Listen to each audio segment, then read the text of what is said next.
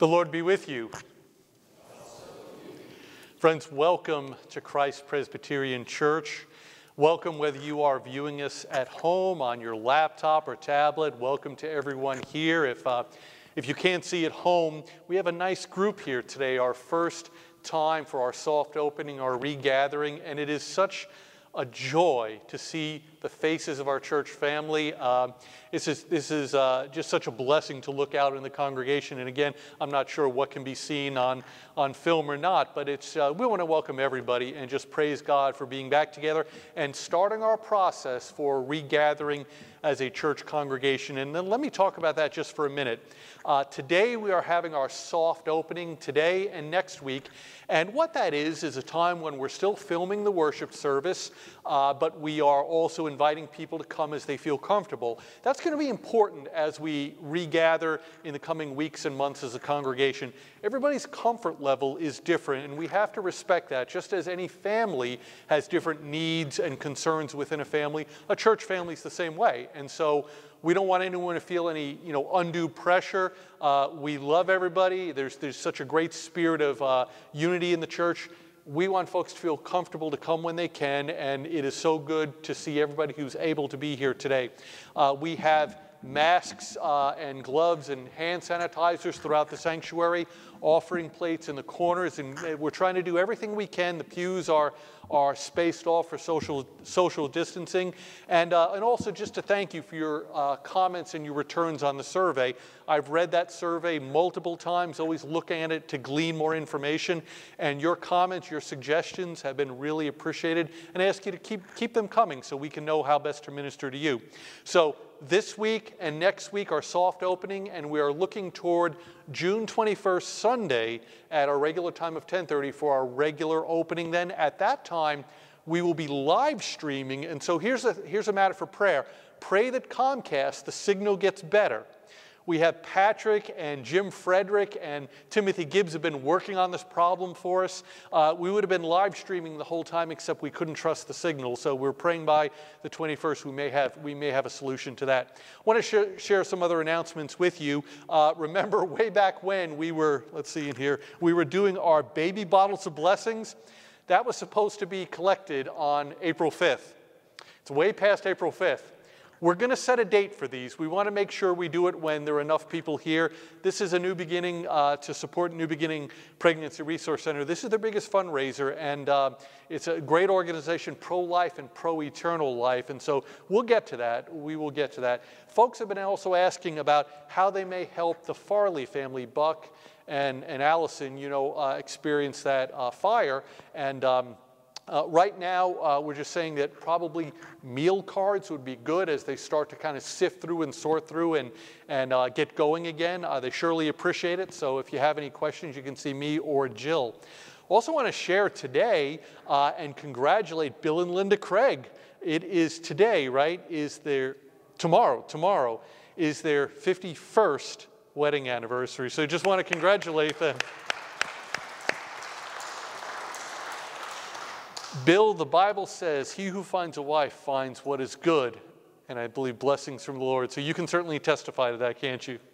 You can. So blessings, congratulations. Anyway, you can look at the rest of our announcements in the bulletin.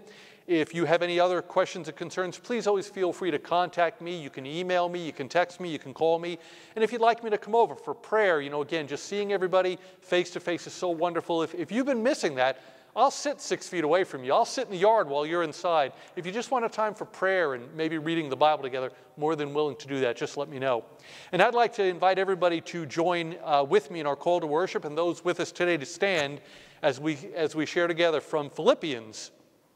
Sharing about our Lord Jesus Christ, it says, Philippians 2, "At the name of Jesus, every knee should bow in heaven and on earth and under the earth, and every tongue confess that Jesus Christ is Lord, to the glory of God the Father." Friends, our opening hymn today is "All I Have is Christ." Let's praise God together.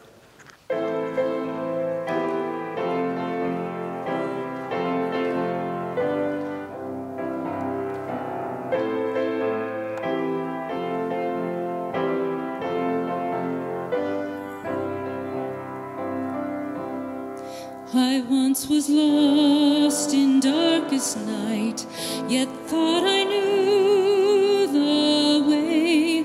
The sin that promised joy and life had led me to the grave. I had no hope that you would find a rebel to your will, and if you had not loved me first, I would refuse you still.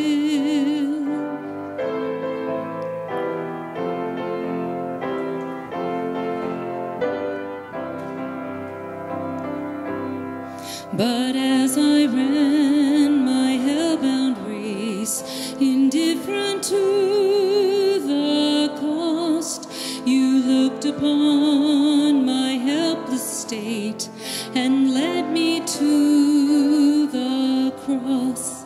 And I beheld God's love displayed. You suffered in my place. You bore the wrath reserved for me.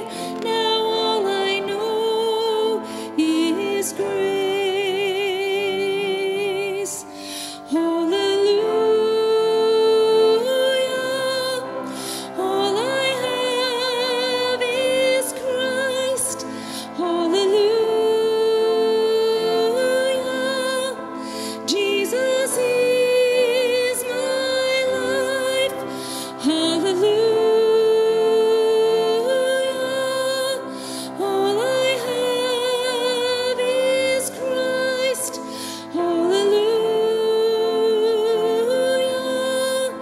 Jesus is my life.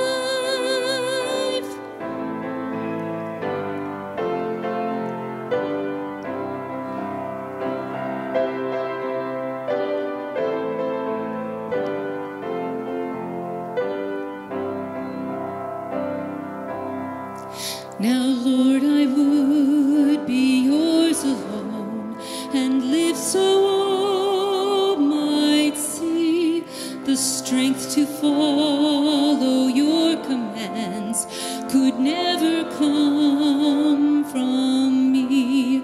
Oh, Father, use my ransomed life in any way you choose, and let my song forever be my only boast is you. Hallelujah. All I have is Christ. Hallelujah. Jesus is my life. Hallelujah. All I have is Christ. Hallelujah. Jesus is my life. Hallelujah. All I have is Christ. Hallelujah. Jesus is my life.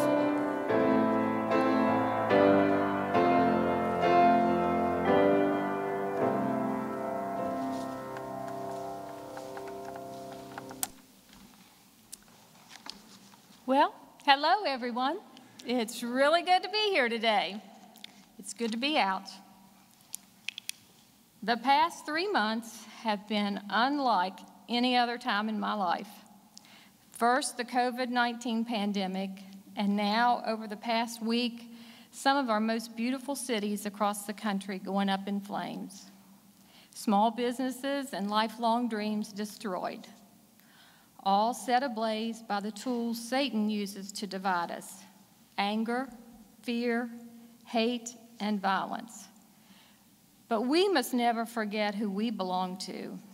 We must look at these events through the lens of Christianity. As Christians, we are called to care for the sick, the hurting, and the broken. Jesus left us with this simple command: love one another. Do you find yourself feeling anger or feeling fear as you watch these events unfold on television or the internet? For those sins and others, we pause now to confess those before God and ask for forgiveness.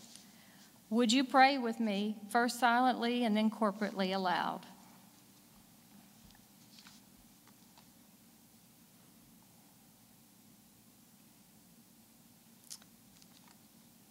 Heavenly Father, we confess that it is hard for us to understand grace.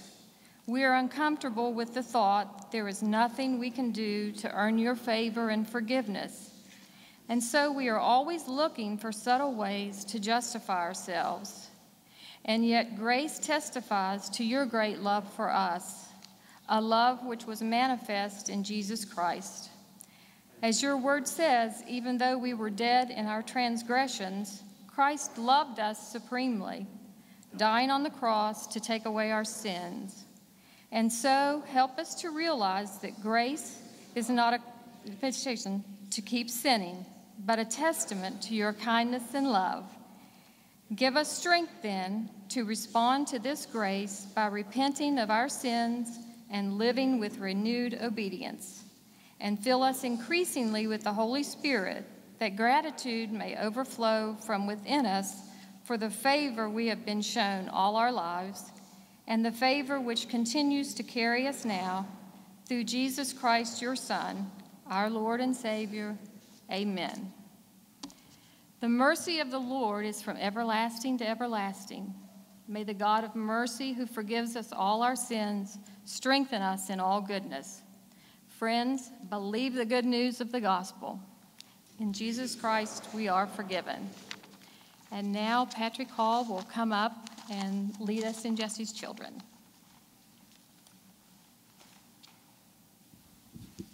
Well, good morning.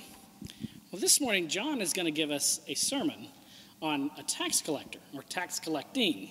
And so I thought, who is one of the most famous tax collectors in all the Bible? Well, obviously the shortest too, it's Zacchaeus. So let's hear a story about Zacchaeus. It's titled, The Man Who Didn't Have Any Friends. Any, not even one. It's from Luke 19. There once was a man who didn't have any friends. None. Do you have any friends? Well, of course you do, but not Zacchaeus. Poor Zacchaeus didn't have any. You're probably wondering why. Was it because he was too short? Hey, I'm short. I've got plenty of friends, so that can't be it. No, that's not a reason like someone would say. Well, is it because he had a hard name to pronounce? Zacchaeus. I don't think that's either. No, his name, although it was funny, that wasn't it. People didn't like Zacchaeus because he stole their money. Zacchaeus collected taxes. Taxes were what people had to pay the king. But Zacchaeus took more than he was supposed to keep, and he kept the extra money for himself, and that made him very rich. Everyone knew what he was up to, and it made them very cross and grumpy. They didn't like Zacchaeus one bit. So they made sure he knew it by doing things to avoid him, and walking the opposite side of the street, and pretending not to see him, and whispering things like, "There's that somebody who nobody likes," loud enough so he could hear.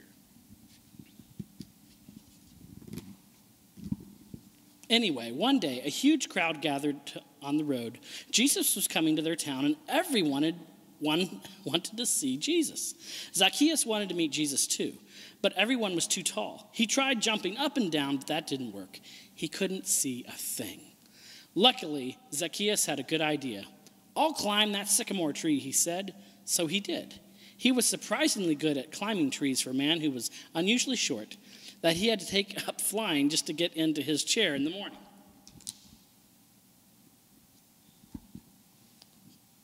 From the tree, Zacchaeus had the perfect view, all the way down the road. Another minute, and suddenly Jesus was there at the tree. He stopped and looked up to Zacchaeus. He saw him, and Jesus saw Zacchaeus. "Zacchaeus," Jesus said, "I'd like to come over to your house." Zacchaeus almost fell out of the tree. Come over to his house? No one ever wanted to come over to Zacchaeus' house, let alone come to his house and eat a meal with him. These people saw this, and needless to say, it made them even crossier and grumpier than usual. They mumbled and murmured and muttered, "Why is Jesus being kind to that big sinner?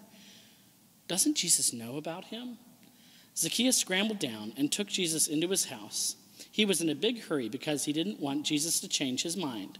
Perhaps Zacchaeus thought that Jesus didn't know about him stealing from people and why no one liked him and why he didn't have any friends. But Jesus knew. He knew all about Zacchaeus and stealing and his bad behavior, and he still loved him anyway. Zacchaeus was ashamed. "Lord," he said, turning pale, "what I've done was so wrong, but I want to do the right thing now. I will give all the money back to everyone, 4 times what I stole." And that is just what he did. Jesus smiled. "My friend," he said, "today God has rescued you." Jesus loved Zacchaeus when nobody else did.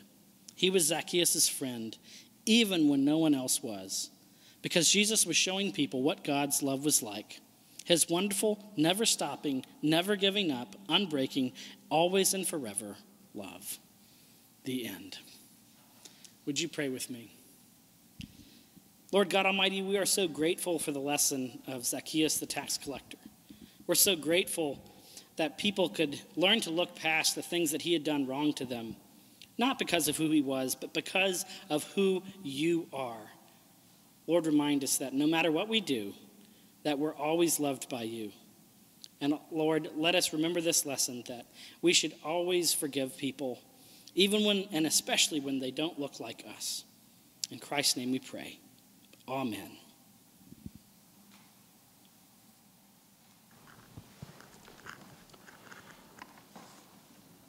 I want to thank Patrick and Susie, and of course Faith and David, our worship team today. Also to, in addition to Bill and Linda celebrating their anniversary, Patrick and Rebecca celebrated their 15th anniversary this week. Kelly and Shane are another couple who are celebrating a 5th anniversary this week, and it's really wonderful. You see that range, 5 years, 15 years, 51 years. God is good, and God blesses us. You know, as we're here today in the service, it's, again, if you're watching at home, you probably can't see it, but I just have this overwhelming desire to jump down from this place and hug everybody here today. Not going to do that, but it's coming. It's coming. So just be prepared. Well, during this time, it's been a very kind of crazy time. It's hard to get traction or keep traction. And I thought during this time, kind of an informal study on the parables would be really appropriate, because the parables can each be seen like as standalone things. You don't have to build on them from week to week. And the parables are interesting because just when you think you got a clue on them, you look at them and you say, well, that's it. And then all of a sudden you see it from a different light and you say, wait a minute, there's more to it than that. I know we've got Reverend Randy Tate here. Randy, you've seen that same way with the parables, right? They're slippery. They're like trying to grab a fish, and it kind of, you know, just when you think you got it, you say, wait a minute, there's more to this than that. I'm not a puzzle person. My wife loves jigsaw puzzles, but I do enjoy taking a parable, looking at it, trying to figure out what it means, and trying to find the depths of it. And again, it's like peeling like maybe an onion. There's so many different layers to it. And we've been looking at different parables through these weeks. Now, today's story, it's only found in the Gospel of Matthew, and it does involve tax collecting of a sort, but that's not the point. In fact, when we share the scripture together, you're going to say to yourself, wait a minute, that's not a parable. How is that a parable? It is a parable, and we'll explain how that goes. But it's interesting that it's a very whimsical story. Only appears in Matthew's Gospel.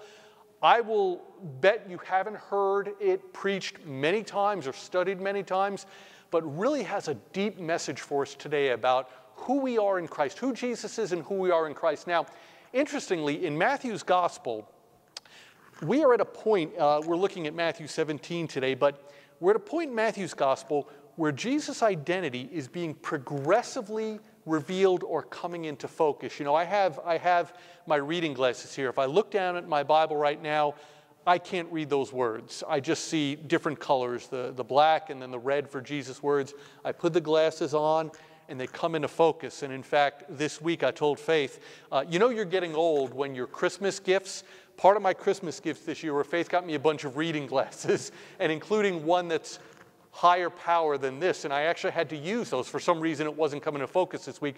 I had to put on the even higher power, but you put them on, they come into focus, and who Jesus is has been coming into focus gradually throughout Matthew's gospel. So for example, in Matthew 16, it's Peter's great confession of Christ. Jesus asks, who do you say that I am? Who do men say that I am? Who do you say that I am? Peter says, you are Christ, the Son of the living God. And Jesus says, that's right, Peter. And Peter doesn't quite get it yet, but he's on the right track.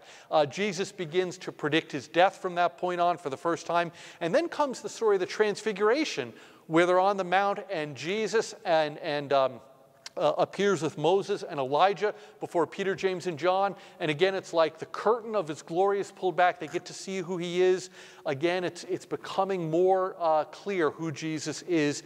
And then today in the story of this temple tax, doesn't seem like it, but if we dig deep enough, there's going to be a real way we see this is, again, a revelation of who Jesus is.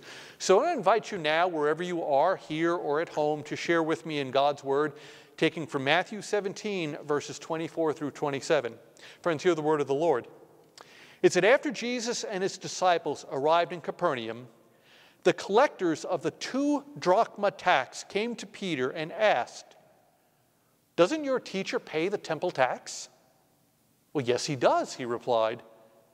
When Peter came into the house, Jesus was the first to speak. What do you think, Simon? He asked. From whom do the kings of the earth collect duty and taxes?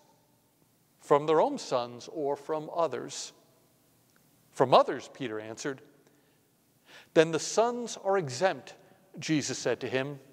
And by the way, another reading of that, I think even a better reading, says, then the sons are free. But so that we may not offend them, go to the lake and throw out your line. Take the first fish you catch, open its mouth, and you will find a 4 drachma coin. Take it and give it to them for my tax and yours. Friends, this is the word of the Lord. Thanks be to God. Would you pray with me?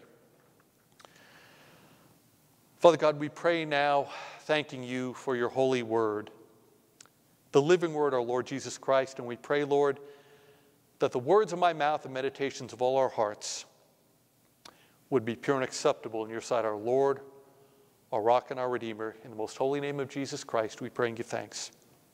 Amen.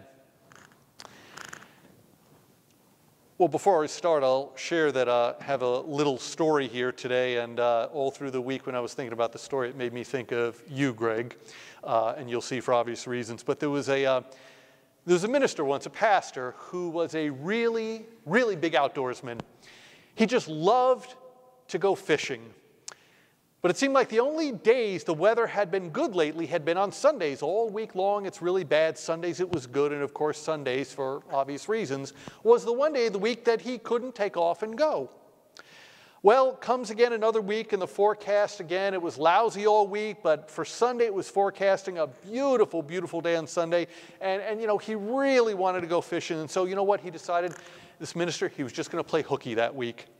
And so he called one of the church elders, and he told him that he was in bed with the flu. And he asked him to preach in his place. Now, he kind of felt guilty about it, but the next morning he was up bright and early, loaded up his tackle box and his line and his poles, and he drove 50 miles to a secluded little place where he knew nobody would ever recognize him. But up in heaven, though, there was an angel watching over what the pastor was doing, and he was kind of bothered by it, so he went to the Lord, and God agreed something should be done about this. Well, you know, the pastor's line hadn't been in the water very long when he felt this tremendous tug on it, and his heart started racing. And for over an hour, he ran up and down the riverbank fighting the fish. Sweat began pouring down from him as he battled with it. And at the end, when he finally landed the monster, it turned out to be a world record king salmon. I mean, he had never seen such a beautiful fish. But as the angel up in heaven was watching it all unfold, he became confused. And he turned to the Lord. He asked, Lord, why did you let him catch that huge fish? I thought you were going to teach him a lesson. But God replied, I did. Who do you think he's going to tell? We know our gospel lesson today has its own fish story to it. And And this story is a story that's meant to be shared, but it's a strange little story, really, because what we have here, whether we realize it or not, is actually a parable, but it's a parable that's not so much spoken as it is acted out. Now, this idea that a parable doesn't actually have to be spoken it really isn't as strange as it seems. You know, we know parables are stories, but of course stories occur all sorts of ways. For example, in the book of Hosea in the Old Testament, the Lord commands the prophet Hosea to marry a woman named Gomer. And Gomer isn't exactly, well, let's just say she isn't exactly the kind of gal you bring home to dear old mother. Fact is, I mean, there's no other way to put it, she's pretty loose. She's got a reputation. She gets around. And things don't get any better once Hosea and Gomer tie the knot. In fact, Gomer ends up bearing 3 children, and there's every reason to believe that none of those kids, Hosea isn't the father to any of them. And then after that, there's just one affair after the other, multiple affairs, until Gomer finally just takes off and leaves for other lovers. She just gets right up and leaves Hosea, which should have been the end of the marriage right then and there, right? But God commands Hosea to go after his wife and bring her home again. In fact, in Hosea chapter 3, it says this. This is Hosea speaking. He said, "The Lord said to me, go, show your love to your wife again, though she is loved by another and is an adulteress. Love her as the Lord loves the Israelites, though they turn to other gods. So I bought her for 15 shekels of silver and about a homer and a lethek of barley. Then I told her, you are to live with me for many days, and you must not be a prostitute or be intimate with any man, and I will live with you." And so basically, Hosea, the prophet, has to go and buy back his cheating wife, which has to be absolutely humiliating if you think about it. But the reason God commands all this stuff, and it's really strange, is because he's painting a picture of the Israelites' relationship with him. God is illustrating their spiritual unfaithfulness and how patiently he puts up with all their adulteries, even though he is willing to redeem them still if they're willing. And so this picture of the prophet married to the prostitute is a parable. It's a living parable. It's a real-life picture that's supposed to shake the Israelites up and get them to realize how far off in their own relationship with God they had come. And that's just one example. You know, the book of Jeremiah, we find another example. The Lord commands Jeremiah to purchase a field. Just as Jerusalem is about to be conquered by the Babylonians and the people carried off into exile, in fact, you can almost hear the Babylonians. They're at the gates. They're pounding the gates. They're setting fire to the city walls. And God says to Jeremiah, yeah, I want you to go buy that field. Get a deed to it. Get title to it. And of course, that makes no sense. I mean, who in their right mind pays for real estate that you know is immediately going to be taken away from you? But God commands Jeremiah to buy the field anyway as a sign. It's a sign of hope, a sign that one day God promises to bring his people back from their captivity, and a sign that through it all, whatever they experience, that God is faithful. And again, it's a parable acted out rather than spoken, and it happens all the time in the Bible. So God communicates through actions as well as through words, and this is what we find going on here in our lesson today. Jesus and his disciples recently returned to the town of Capernaum. It's the northern edge of the Dead Sea. It's kind of their home base of operations. And once they return, Peter is approached by collectors of what was known as the temple tax. And they want to know whether Jesus pays the tax or not. And Peter immediately replies, well, of course he does. But before we go on, it's important to understand what this temple tax was and why it's so important to our story today. You see, we go back to the book of Exodus, way back, after God had led the Israelites out of their bondage in Egypt. And the Lord, we know this, he gives Moses a series of rules and rituals that are supposed to govern the people's lives as a new community. You know, they're coming out of Egypt, they're a new community. This orders their life and it honors God. And so God gives them things like the 10 Commandments, rules we know. But he gives a whole lot of other lesser known rules and rituals they're supposed to keep. A lot of those we don't know so well. But one of these were what was eventually became known as the temple tax. And in Exodus 30, the Lord commands Moses that when a census is taken of the people, all males 20 years old and older were to pay a half shekel as a symbolic ransom or atonement for their lives. And that the money collected would be used to support the service of the tabernacle. And the tabernacle, of course, was sort of the portable tent of worship, of meeting there in the wilderness that came before the temple. So this command is pretty straightforward. You know, all males 20 years old and older are supposed to pay a half shekel as a ransom or an atonement. And this is important to remember, very important. The purpose of this tax wasn't simply to pay the bills, even though it was going to be used to support the tabernacle service. That wasn't the purpose. Instead, the Lord tells the Israelites it was to be given as a ransom and as an atonement for their lives. In other words, this half shekel tax, whether it was given annually or only once in a lifetime, and we really don't know which it was a reminder. It was an important reminder. It was a memorial of their absolute dependence on God. It was a symbolic gesture acknowledging how God had redeemed them out of their bondage and that God alone was the one who sustained them. And so it had a deeply significant theological meaning beyond just being used to fund the upkeep of the tabernacle and, of course, later the temple. It was really about acknowledging their complete dependence on God as Savior and as the Redeemer. Now, whether it was still seen like that in Jesus' day or how strictly it was observed, it's another story. We're not quite sure. All we know is that the collectors of this temple tax approached Peter and asked if Jesus pays the tax. And it might have been a legitimate question. I mean, it was certainly a tax the Jews paid, and they didn't mind it as much as paying the Roman taxes because it went to support the temple. It might have been a legitimate question, or the tax collectors might have been using it as a test to gauge sort of how supportive Jesus was of the temple. In other words, how Jewish, they wanted to see, how Jewish was Jesus really? Did he support the Jewish temple and all the customs and the law of Moses? So it might have been a test, we don't know. But Peter, I think, if we kind of read between the lines, Peter senses a bit of insinuation in their voices, and so he immediately rushes to Jesus' defense, insisting that of course he pays the tax, although truth is, he's really not sure. And it all puts him in a very awkward position, and it leaves the question up in the air. Now, of course, the simple thing for Jesus to do would have just been to pay the tax and be done with it. In fact, if he just reached into his pocket and pulled out a couple of coins, we wouldn't be having this conversation today. But there was really a bigger picture that the Lord wants to get across. And the bigger picture was that he wants us to see there is more at stake here than simply paying a local tax or not. You see, this is all about the radical reorientation that Jesus inaugurates by his coming. And to illustrate what he means, Jesus asked Peter a very simple question. And the question is, do kings, do they tax their own sons or others? And of course, everybody knows the answers. Kings don't tax their own children. That would be ridiculous. Taxes are levied on other people, on servants. They're not levied on sons. You wouldn't tax, for example, your own estate to benefit your estate. That wouldn't make sense. Everybody knew that. And so practically speaking, it was a no-brainer. But Jesus wants Peter, and he wants us to understand that it goes even deeper than that, much deeper.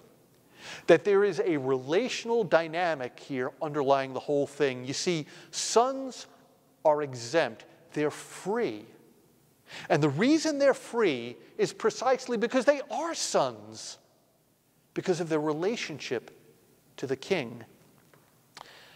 And I remember someone sharing a story about a friend of his whose family owned a video arcade some time ago, when video arcades were a thing. And my good friend, whom some of you have met and know, Reverend John Hartman, his father actually owned a video arcade when John was a teenager, and John confirms with me he did the same thing, and I'm going to share with you now. But you know, if you're a young person listening today to the sermon, you need to know that when we were kids, people of a certain age, we didn't have Xboxes or PlayStations. There was none of this soft, cozy, easy stuff. Sitting home in front of high-definition flat-screen TVs with your game controllers, right? Back in our day, we had to rough it if we wanted to play video games. We had to literally walk 10 miles in the snow, uphill, both ways, to go to arcades where there'd be dozens of old video machines and pinball machines lined up around the perimeter. And it was all very primitive, of course. And of course, you had to pay to play, a quarter at a time.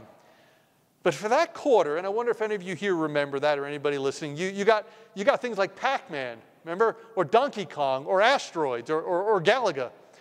And you could keep playing those games as long as you kept winning, or as long as you had a steady supply of quarters. You know, I never had either, and so I didn't spend a lot of times in video arcades. But this guy says his friend's family owned their own roller skating rink / video arcade. And what they used to do, this family, was they used to take stacks of quarters and paint them green. And then they'd give these green quarters to their kids to use in the video games so the kids could play whenever they want. And then later, when the parents, the owners of the arcade, when they'd go and clean out the coin boxes, they'd collect all the painted green quarters and they'd give them back to their kids so the kids could play again. And then they'd just keep recirculating those painted green quarters. And when I asked Reverend Hartman about that, he said, yeah, we did the same thing. We used red. We painted the quarters red. And the idea here being that kids would get the quarters back because in some way they were really, part owners of their parents' establishment. It was the relationship that made the difference. It was all relational. And this is what Jesus wants us to understand. As the true Son of the Father, he's free. He's exempt. The temple tax doesn't apply to him because the temple belongs to him. It's actually built to point to him. He shares in all that belongs to the Father. It's like what I tell my kids. I'm not a wealthy man. God's given us what we need, but I'm not wealthy by any means. But if there's anything left after Faith and I pass away, we've told our kids, it all goes to them. It's not even a question. Everybody gets the equal percentage. Whatever we have is theirs by virtue of the relationship. What's this relationship with the Father? This is what Jesus comes to share with us. Through his life and death and resurrection, Jesus is making a new family. And it's a family based on faith, not on ethnicity, not on religion, but based on relationships. And it's by virtue of that relationship that we get to share in the blessing. It reminds me of a scene in the movie The Blind Side. Anybody here ever see The Blind Side or at home? I like them. A fun movie. Blind Side's about a young man named Michael Orr, who eventually went on to play in the NFL. But Michael Orr, who's befriended and eventually adopted by the Toohey family. I believe it all happens in Memphis, Tennessee. Now, Michael Orr is black, and he's from the inner city. He's from a broken home. The Tooheys are white, and they're wealthy. They live in a mansion in the suburbs. And through a series of encounters, they get to know Michael Orr, and they take him into their home. And they fall in love with Michael, and they eventually become his legal guardians. And one of my favorite scenes in the movies is where the father, Sean Toohey, he tells Michael that he can go to any of the dozens and dozens of Taco Bell restaurants he owns in the Memphis area. He can go to any one of them and eat for free. Anytime, anywhere, just like his two biological children.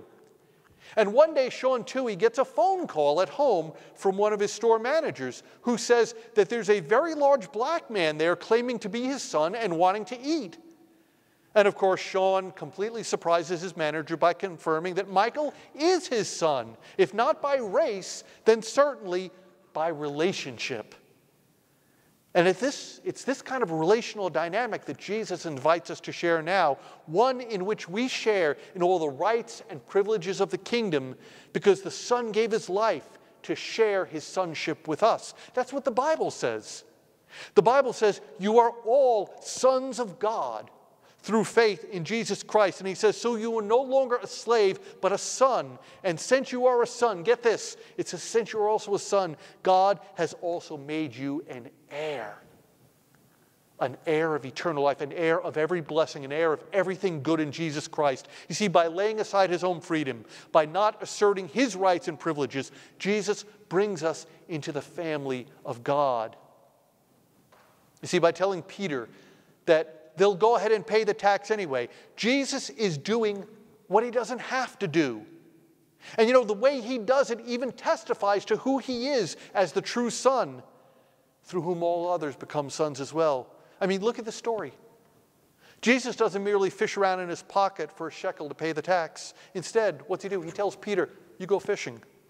And that the first fish he catches will have a coin in its mouth for the exact amount they need. Now, I'm not much of a fisherman, but that's never happened to me or anybody else I know. And it is one of the most comical, whimsical scenes in the whole Bible, but it's there for a point. You see, Jesus isn't just doing parlor tricks to impress his friends. The intent of this miracle is to demonstrate his authority and to give his confidence that what he says is true. For example, you might remember there's another miracle Jesus does, very well-known miracle, where he heals a paralyzed man. Man is brought to Jesus. He's lowered through the roof by 4 friends and laid in front of Jesus. And if you remember that story, the first thing Jesus does is he actually doesn't heal the man's paralysis. First thing he does is he forgives his sins. And of course, that causes an uproar. The people standing there, they're scandalized how this person, this person Jesus, whom they perceive as just a mere man, how he can forgive anybody's sins, because only God alone can forgive sins, they think. And they're right. Only God alone can forgive sins. But in order to prove that he has the authority to do just that, to forgive the man's sins as God, Jesus also heals the man's paralysis as a sign of his power to forgive. And this whimsical little miracle here, this coin in the fish's mouth, it functions the same exact way. In order to show that he's the true Son of the Father, Jesus does what nobody else can do. And in order to share his sonship with us so that we might become children of God too, he does what he doesn't have to do. Not only by paying the temple tax, but by giving his life as a ransom for ours to save us from our sins. You see, if you remember what I said earlier about the nature of the temple tax, the true nature, it wasn't there just to pay the bills. Remember, it was a symbol of God's redemption. But ultimate redemption would take place when Jesus offered his life on the cross for ours as payment for our sins by laying aside his freedom. So as the scripture says, we could be brought into the glorious freedom of the children of God. The freedom that he holds out and offers to each one of us today. You know, Maxie Dunham is the former president of Asbury Theological Seminary. He tells a story of a pastor, Reverend Roy Smith, popular Methodist pastor, preacher, and writer who grew up in the Kansas Plains in the early part of the last century. And Reverend Smith's father worked in a flour mill and never made more than a few dollars a week. And so as Roy grew up, they grew up with not a lot. And as he grew up, more than anything else, he wanted to just be able to go to college, and especially this little Methodist college in their hometown. But he knew it just wasn't possible. They simply didn't have the money. And yet somehow it happened. Somehow his parents were able to scrape up enough to save money and send Roy to college. Well, apparently Roy did well early in his academic career. He was selected to be part of the school debate team that would have him standing up on stage. And he desperately, since he'd be in public on stage, desperately wanted a new pair of shoes for the occasion. But again, he didn't see how that was possible. But once again, out of their meager resources, Roy's parents were able to buy a new pair of shoes for their son. Well, the day of the big debate came.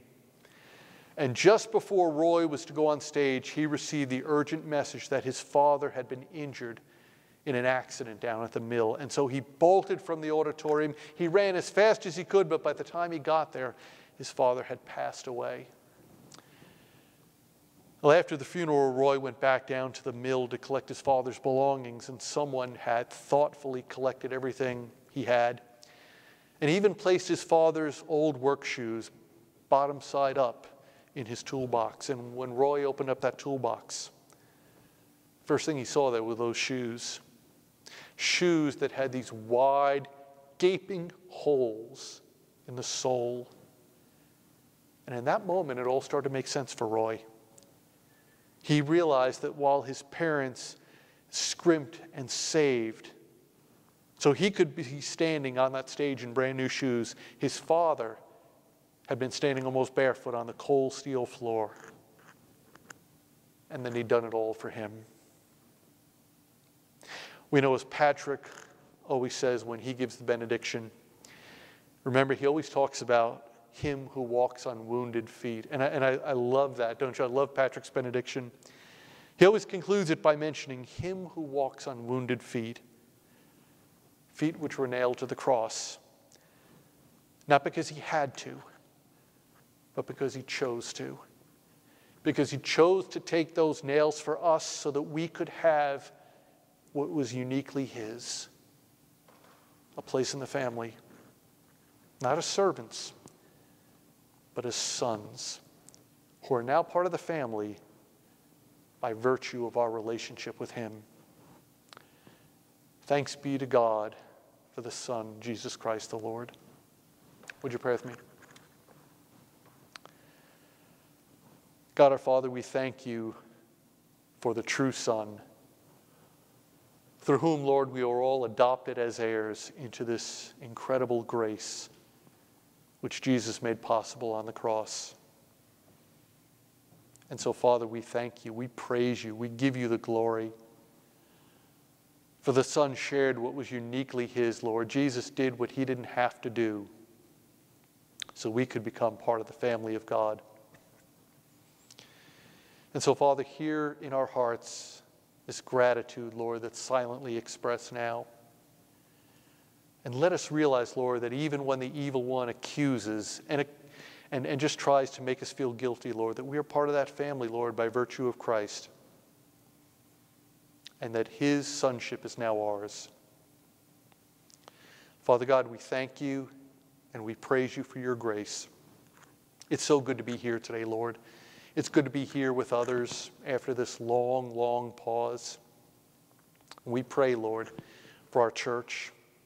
And we pray, Lord, for healing from this virus. We pray, Lord, for healing from all the violence and strife that goes on in our nation, Lord.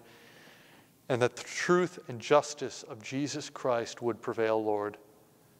Not man's justice, but your justice, Lord. And help us, Lord, to be shiners of the light, salt and light in this world, pointing to the one who alone can save. And Father God, we thank you now, we praise you, we give you all the glory, lifting our voices as one people, praying the way Jesus, our Savior, taught us to pray.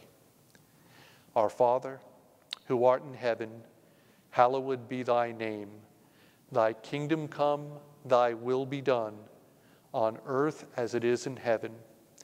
Give us this day our daily bread, and forgive us our debts, as we forgive our debtors. And lead us not into temptation, but deliver us from evil. For thine is the kingdom, and the power, and the glory forever. Amen. Amen. Friends, I'd like to invite you to join me now, our closing hymn, How Deep the Father's Love for Us.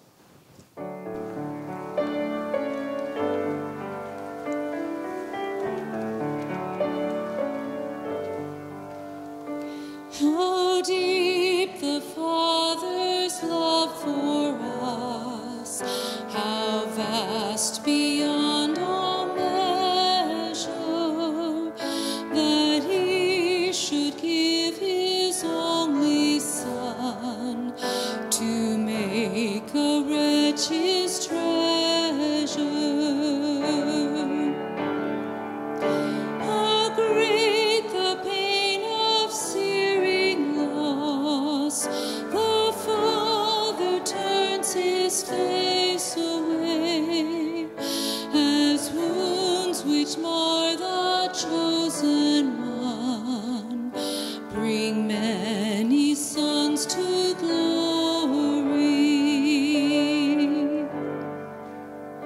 Behold the man upon a cross, my sin upon his shoulders. Ashamed I hear my mocking voice call out among the scoffers. It was my sin that held him there until it was accomplished. His dying breath has brought me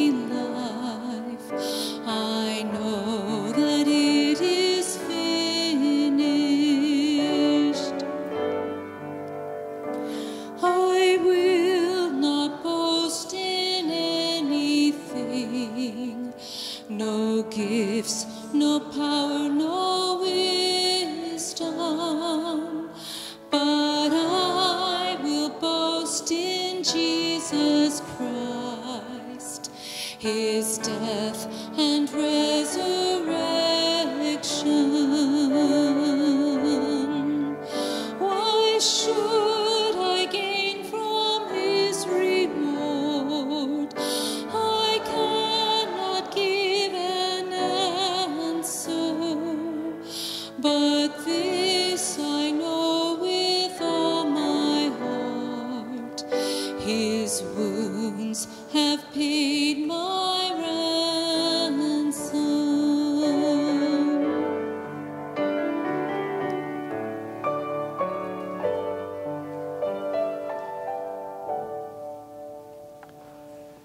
The hymn says, "Why should I gain from his reward?"